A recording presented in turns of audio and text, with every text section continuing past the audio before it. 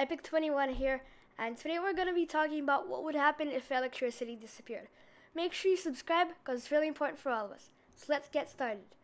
Long ago, we did not use electricity at all, but imagine big cities right now without electricity. Well, obviously the light would go off. The phones with smiley faces, things, and stuff like that will go off as well. The water won't be pushed to a sink because there's no electricity. None of your browsers will work.